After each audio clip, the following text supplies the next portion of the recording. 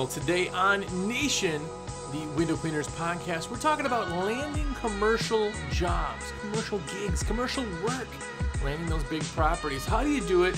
How do I do it? And maybe you'll pick up a thing or two.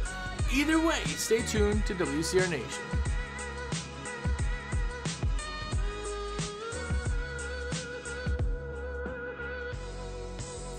What's up, everybody? Jersey here from windowcleaner.com, and you are here.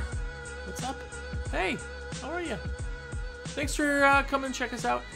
If it's your first time, take a look around. We got a ton of episodes, 100 plus episodes, 67 hours worth of content, something like that.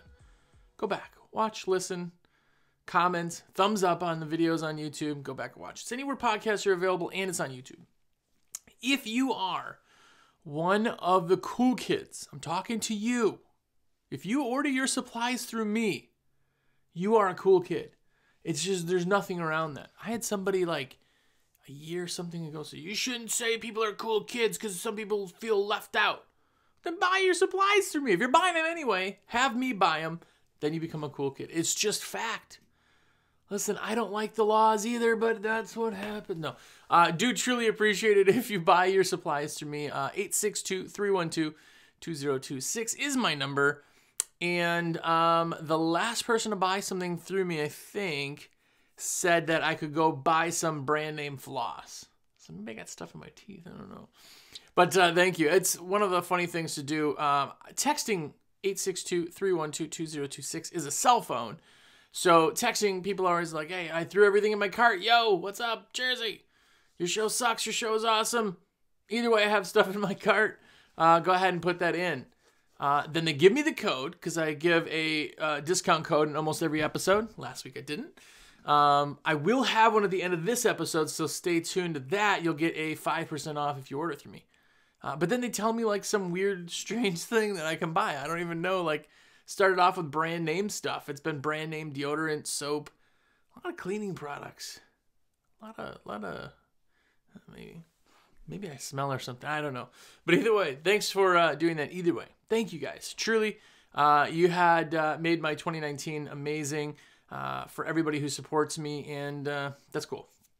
Anyway, today we're talking about commercial gigs, commercial jobs. Now, if you have an idea for an episode, tell me. I get ideas all the time.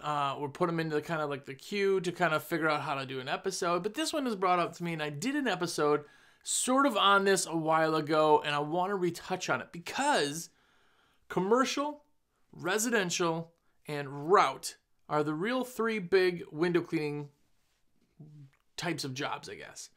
And in my opinion, again, comment if I'm wrong, I'm just some dude, right?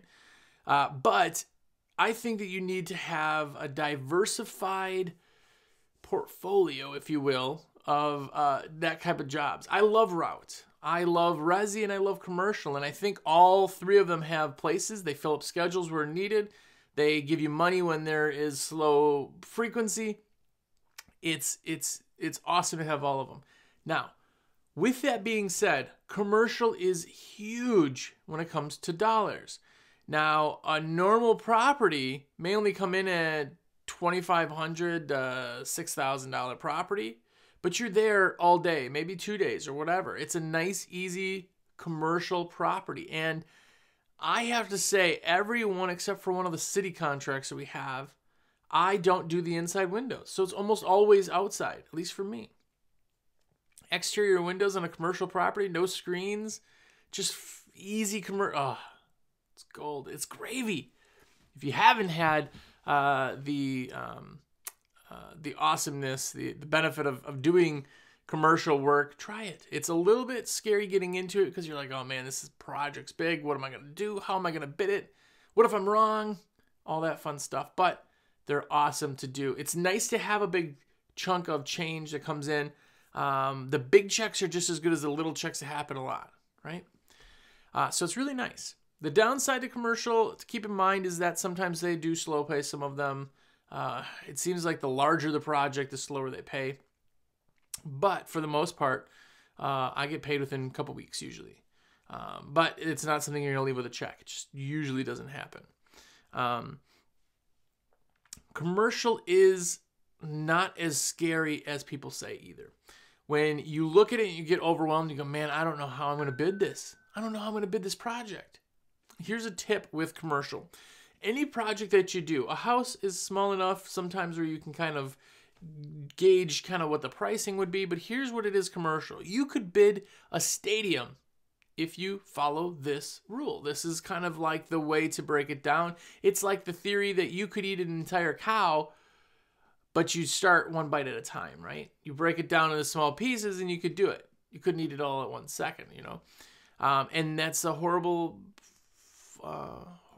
phrase. But anyway, this is what you do. You take a building and say that building's got nooks and crannies, sides and whatever, and you look at the littlest pieces. I get legal pads, yellow paper, you know, that yellow pad, and I just start writing it down. And I start at the front door and go to the right, left, whatever you want to do. And I break it down in little pieces. Okay, that little section there is going to take me about 10 minutes. That one there is going to take me 30, 35 minutes. That one over there is going to take me about 20 minutes. That one over there is going to take me an hour, you know.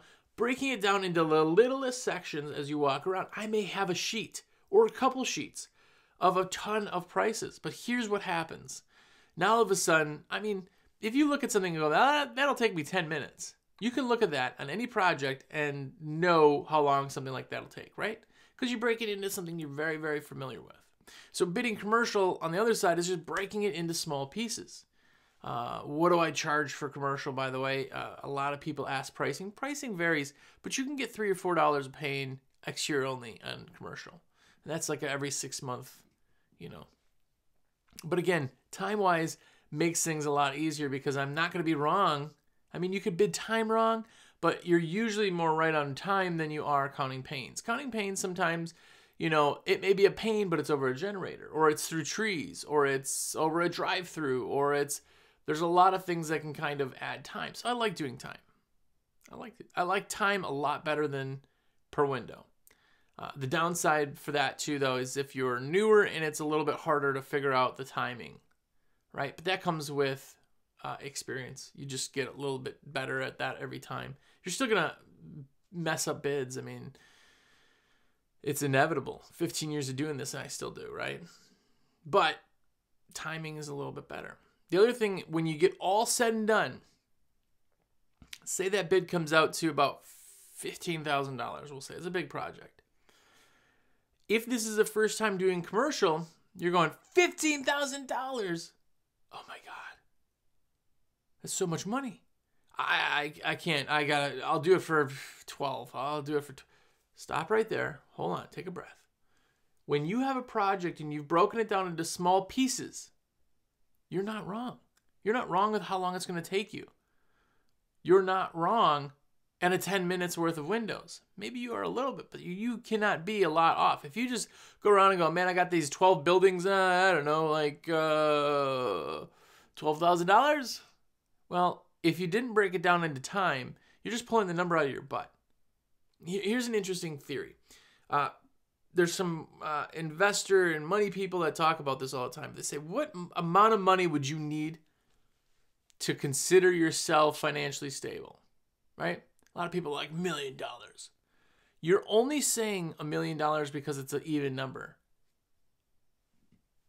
That's it. Maybe you need $1.137 million. Like, throwing out $1 million is because it's even. That is the problem when you bid projects, just kind of like pulling on your butt. You're always going to go with an even number, right? You're just going to go with a number that doesn't correlate to anything. It's just a guess. And the other thing is that if you're bidding by time, when you do submit the bid, you know that that bid is going to be competitive because you know timing. You know that you're fast. You know that you can get it done. Now, if you get down to everything and you're like, okay, I normally charge $80 an hour, but I know that they're getting 3 bids and I really want this project, I'm going to do $70 an hour, right? Then you can change the dollar amount. You're not changing the finished one to go, oh man, 15 is too much, but 12 is better. What does that equate to per hour? What are you making per hour? How much are you losing by doing that? If you change it to the dollar and you change that, now that number, instead of $15,173 goes down to, $13,983. Because you change the timing and the dollar, you're going to be a lot more accurate than just changing the number. Okay? That's pricing and commercial. I have a pretty interesting story. On my first commercial project I ever did, this is a decade ago, I did this job and I bid this for this guy who my neighbor knew the property manager. Awesome in, right? And I bid this job and I gave it to him. And I've told the story before here, but the guy goes, I'm like, oh man, I didn't bid it. He goes, double this price and you have the job. And I said, you mean cut it in half? I don't know if I can do. He's like, no, double the price.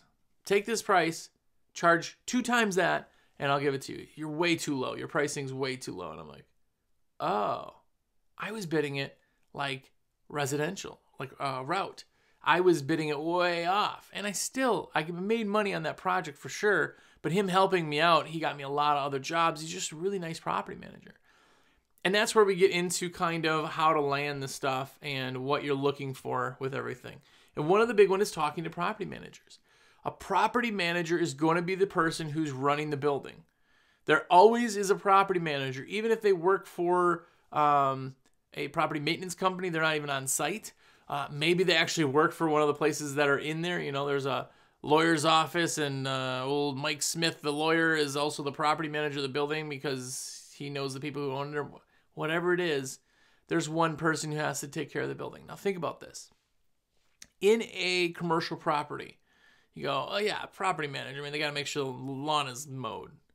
They have to make sure that the building is clean, that the plumbing is always working. If there's an issue in a bathroom, they're the one that take care of it, that the water fountains are working, that the building is up to code, that when the inspectors come, they're there, that the batteries are changed and the detectors and the wiring is proper, the rent is collected. They have to make sure that the grass is kept and the lawn and the snow, if you're in that area, has to be taken care of. External things like leaking roof and windows and they have so much to do on the building. So one thing to think about when you're talking to these property managers is taking kind of the burden from them. That's really what you're doing. You say, hey, I do window cleaning, and we'll get to kind of upselling everything down the road, but I want to take care of that. It'll get done. You want to do it every 3 months? It'll get done on our schedule every 3 months. I guarantee it is one less thing that you ever have to worry about. And here's my cell phone. So if you ever see something that you don't like, you call me directly and we'll get back there and we'll make it perfect. You'll never have to worry. I want to take one of the hats off your head. That right there speaks so much more than we're the best. We clean the best. They don't care. We're the cheapest. It's not their money. They don't care about that. What they care about is what affects them. And what affects them is all of the things that they have to do. The best thing, in my opinion, about a commercial property is once you get that property, it's your property unless you royally mess it up. Because they don't care. It's off their plate. They're not looking for anybody new. They're not price checking. They're just going to make sure that it's done because they have 1,000 other things coming in behind you that now they can worry about, and they're not going to be worrying about the windows. So that's how you sell a property manager. Focus on taking the burden, the extra work, the worry, the hat, the job from them, and taking it all over. Listen, one contact, you contact me for anything you need. I'll take care of everything. Like that speaks volumes in property management world. So that is definitely the way to sell property managers. But the other thing is that a property manager has a property company, usually. Even if it's an on-site, usually they have some kind of company that's designed or made for this property management thing. And the big thing with that is that I have a lot of projects that have buildings that are just property managers. You go in and they're large maintenance companies that have, 150 properties under their belt. Well, guess what?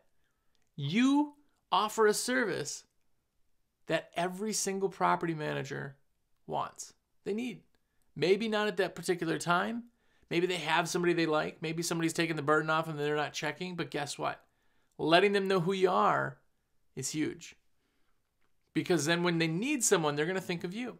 And I've had this, I don't know how many times, where I'll get a call from somebody say, hey, I was in a meeting with Jim, and I was saying about how we're done with our window cleaner, and he told me about your name. Could you just go ahead and do these projects? Here's what the last company charged. You were able to get close. That you handed me a job. Handed me a giant job. The other nice thing with property managers is one property manager, for the most part, has more than one building. So when you get into a project, you get into a project. You get into every aspect of that project, a lot of different buildings. Usually, depending on the size, it's like 3 buildings per manager, depending on what they have to do. And it's great because if they get you for one of them, they're going to get you for all of their buildings. Because otherwise, they would have pulled the person off of building number 2 to clean the windows on building number 1. You're the guy or girl. You're it. So working with a property management company, working with a property manager, it's usually a multi-location deal. Or it's an all-inclusive where they just want you to take all of the services you possibly can. They want you to make their job simpler. So getting into them is a little bit different. Mailers do not work. If I'm wrong, tell me I'm wrong. I'm wrong quite a bit. Nobody ever tells me, but tell me. If you think I'm wrong and your mailers have worked, comment down below on YouTube.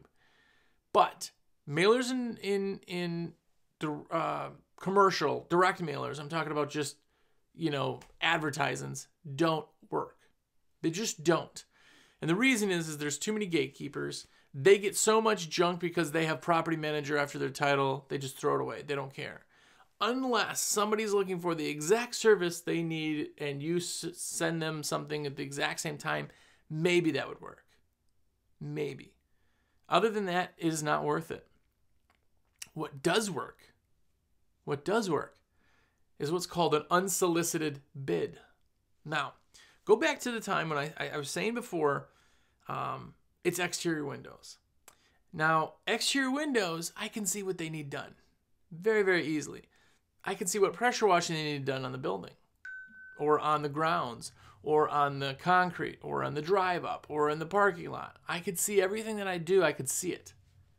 So what I'm going to do is I'm going to put together a proposal packet. Remember, we talked about proposal packets before being like above and beyond, just amazing, blow you away, all the information. I want my certs, my insurance certificates in there. I want color pictures of the other things, pamphlets if I've made it. I want to blow them away.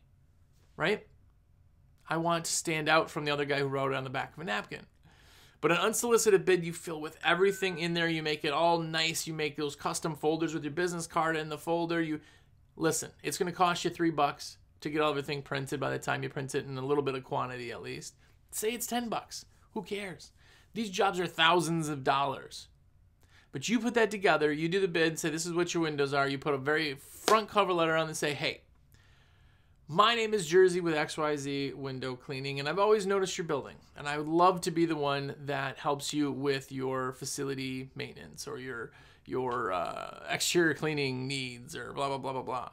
I took the time to count up the windows, look at the project, and all the pricings inside. I would love to hear from you. Please reach out whenever you get a free second, and we'll talk a little bit more and see if there's more items or services that you need from us. Super simple. Actually sign it on letterhead, cover letter. They open them. What? Guy sent me everything? Okay, open it up.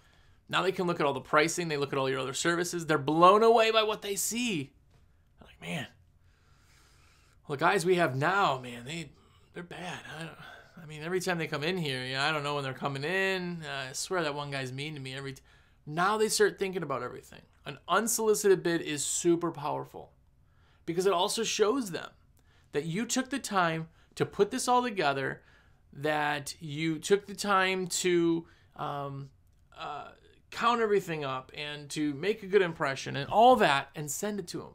The other thing is it gets by the gatekeeper, the front desk person, a person who throws that postcard away. Now you're sending a packet. You're sending a packet, A packet will get through every single time because they don't know what's in the packet. Especially when they see a packet of, even if they open the mail and they see, nice colored folders and a lot of times they're not throwing that stuff away. They're going to throw a postcard away because it's a postcard. There's no deemed value. There is in a packet of stuff. So unsolicited bids are huge. That is another way to get through to them. But one thing that you need to know is you could put facility manager on there or property manager or whatever, but it's really, really more important to try to find the company that does it or the property manager themselves. And you can do that by going into the location and just saying, hey, I just need to contact the property manager. Do you know who that is? Oh, yeah, it's Jim Smith. Oh, do you have Jim's number at all? Nah, I don't think we can give that. Oh, no worries. Do you have like an email or just so I can shoot him over? Yeah, let me. Because they know it's getting it off their plate. They're giving the property manager. That's what the person is. It's their job to manage the property. It's very easy to get the information. You just have to do a little digging. The other thing is a lot of times, most times, in the very front of a building, they have somewhere on there in like their, get a little bulletin board when you walk in the front doors, or a little plaque or a little sign or something somewhere on the property has a thing that will have the name of the property company. A site maintained by, or it'll list it on somewhere when they have the rules or regulations for the property, or in the parking lot it says all unauthorized vehicles will be towed, and then it'll have like U&I property maintenance on the bottom or something. It's somewhere on the building. You'll be able to find it with a little bit of digging. Now, with properties like commercial properties, they are a little bit more work than, say, a residential. You can send out a flyer. But now remember, you could potentially be given tens of thousands of dollars. Over the life of a job, more than that.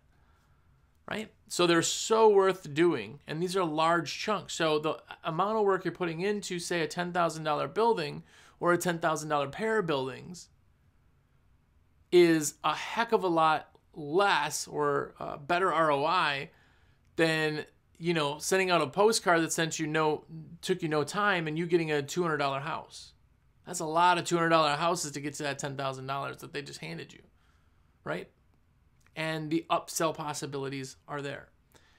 That's another thing to talk about, is that the upsell of a building, if you get in on window cleaning, you could talk about pressure washing. We have an episode all about getting into janitorial. If you want to do janitorial, or you have some staff that's looking for extra hours or something, janitorial is very, very easy if you already have the property management companies under your belt. If you already have them, then it's a very easy, hey, Tom, hey, it's Jersey, yeah, from XYZ. Yeah, no, everything's looking good, but I wanted to let you know that we're getting into janitorial now. We're starting to pick up some accounts, and I thought of you. I thought, man, I would love to start doing that for you, too, on top of the other services we do with the window cleaning and pressure wash. Oh, really? Oh, yeah, can we get your price? Yeah, definitely. We'll get you a price. Let's figure out what you need. You can even tell me what the other company's paying, and we'll see if we can beat it. Putting it out there like that, too, a lot of times people will give you the pricing. It helps you get in. Now, you're not charging as much per hour janitorial, not even close, than you do in window cleaning. But the frequency is amazing. Daily, 5 days a week. You could have somebody in. I have buildings that were, let's say, 2 to 4 hours a building. And they happened 5 days a week. I had buildings next to each other. I had just, the people would just go, and at night they would go and clean. And they loved it. It was on their dime. They listened to music, and they just did their thing. A lot of people really like that line of work because it's no one's breathing down their neck. I always tell them, like, I'm not here to micromanage you. If you see something you think you need to do. Let me know about it afterwards. I trust you. That's why you're there. Just, I don't want to get a call from the property manager saying you missed something. Yeah. Now they have pride in that job. Right? I know guys that would do that because it was just after. Like, they would just play video games or do whatever, and then at, like, midnight, they'd head over there. They'd work, whatever, a few hours, depending on which jobs they picked up, and it was great. They really liked it. It's really something that's awesome when you can start sending them different projects. One of the things that we had was, had a location before I sold my company. And it was a big commercial building, not big, but it was what am I trying to say? Our window cleaning company had a location, and it was a big building that you could park in. There was offices, 2 floors, blah, blah, blah. So in there, because we parked our vehicles in there, was 3,500 square foot of, shop space, really. And we had a power sweeper, because, you bring trucks in there, snow and everything gets dirty. Well, we were talking to them one time, and we said, hey, I know your exterior company doesn't do this because I've not seen them do this ever. Or if they are, they're doing terrible. But I'd love to do your curb line. And this was just on one project. And the guy was, because he was complaining about it. And he goes, man, I'd love the curb line to be done and the front entranceway to be done, because when people smoke, they throw the butts in and miss, and it gets in the cracks, and it's a pain in the... So definitely, we'll add that on. We'll do it once a month, and it'll just be upkept. So once a month, when my cleaning tech would go out there, they'd pick up that gear first. They'd go and hit the parking lot. They'd be there an extra hour or whatever. Boom. Like, that's opening up the door. You don't have to do it for everybody. You don't have to advertise it for everybody. But remember, with property managers, I want to take their headaches away. I want to be their company. Another big thing is being the 24 hours a day available in case something happens. Now, it's cleaning. There's not a lot that can happen, but sometimes there is. Hey, I just got a call from one of the people down on the first floor that tile backs. Somebody dropped a soda. It is everywhere. Can you get down there and clean that up? Absolutely. Now, is it a pain in the butt for me to leave my office to go clean up some soda that's all over? Yes. But you want to know something? It's securing me thousands and thousands of dollars every month. In janitorial itself, the frequency's there where every month I'm getting checks from these places.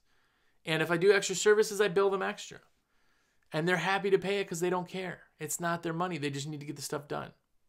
So having all of the different, pieces is very important. Now, if you're doing window cleaning on one of these projects and the guy calls and says, hey, I know you were just out here a month ago, but we have the investors coming in next month on the 15th. Are you able to come out the week before and get those windows done again? Well, guess what? I'm going to move everything I possibly can to get it done. Pain in the butt, yes. But I want to be their go-to. I want them to never think about getting rid of me. So I'll go and do it. And not only that, but you're cleaning like a month's worth of dirt off of windows and getting paid the same amount for 6 months, right? So it's huge to be there all the time. It takes that burden off of them. It's really beneficial, and it secures your job of being awesome with them. But how do you find the property managers? Sometimes in your city, now take a look, but B&I is good if you're in some B&I groups. I was at a B&I group, but I never stayed in it because the commitment was just too much to be guaranteed there once a week and blah, blah, blah. But there's groups like meetups, city meetups. In the city that I live in now, we have things called After Fives, which is once a month or once every couple of weeks, the Chamber of Commerce makes these like little parties all over. And they go to a business and they're blah, blah, blah. You can meet up at stuff like this and find property managers. When you find property managers, people who have buildings or people who know of buildings, you just, hey, what do you do? I'm a window cleaner. Oh, really? I manage a property. Oh, really? That's awesome. I'd love to talk to you more, Not now, we're just, we don't have to talk shop now, but I'd love to get you an estimate. You get to know that person. They like you. Now all of a sudden, you're their go-to. There's also property management meetings and meetups. Now, these ones are a little bit harder. There's groups and things, but if they find out you're not a property manager, then it's a little bit tricky because then they know that you're there to solicit them. And there's a lot of people who are there to solicit property managers because they know property managers have their fingers on a large amount of money. But it's another place to meet them. It's another place to kind of, catch up with them, to show face, to maybe throw them a business card.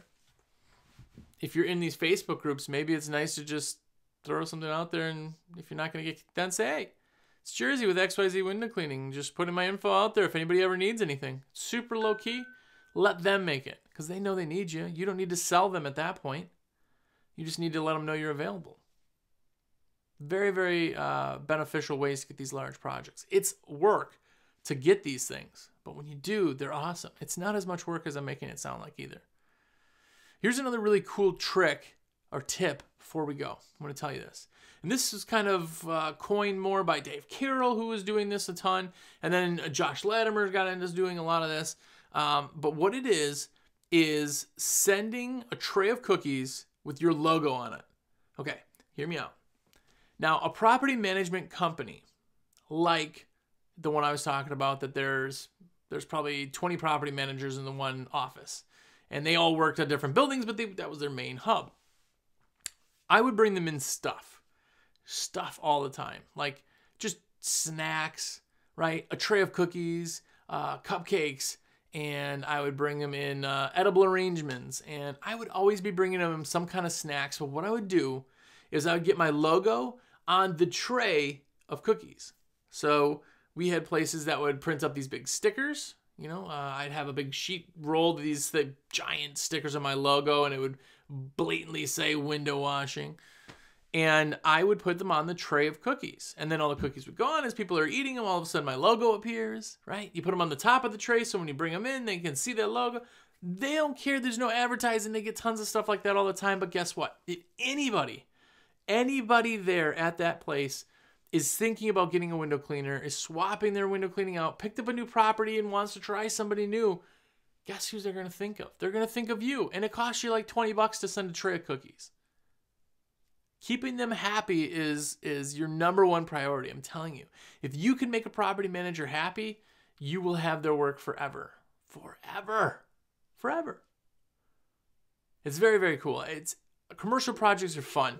It's a fun chase on top of being just a fun job and a nice, chunk of money that you get too. So either way, if you haven't gone out and gotten commercial, go and do it. I'm telling you, you'd very much dig it. And if you haven't gotten your supplies through me, look at that shameless plug. Flows like perfect. Anyway, 862-312-2026 is my number. That is a cell phone, so call me or text me and be like, yo, Jersey, what up? I got everything in my cart, put it through. Because the code this week is going to be property manager. Property manager. That's the code. So if you tell me that in a text or on the phone or in an email or whatever, you're going to get 5% off your order and free shipping. Yeah. But now listen, I got to put this out there because every week somebody seems to do this, but you have to put the order in through me. The only way that I can get credit for any of these sales is if I put the order in.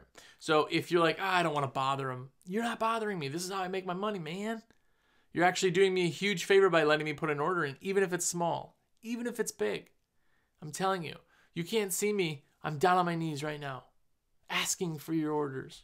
I'm not really, but anyway, you got to put the order in through me. So don't call me later and be like, yo, I put an order in. Can you give me that disc? No, I can't. Can't, man. You have to give it to me and tell me it right away so I don't put the order in. And then like the next 2 minutes later in the text, you're like, yo, property managers. Man, I already put the order in. Anyway, there you go. Selfless plug. Give me a call, 862-312-2026. Save that number. Listen to all my episodes if you could. Give me a thumbs up on the video if you're on YouTube. Give me a review. Do everything. It really, really helps me out, man. This is how I make my livelihood, so I definitely appreciate it from everybody. But go get some commercial jobs. But more importantly, until next week, go out there and be epic.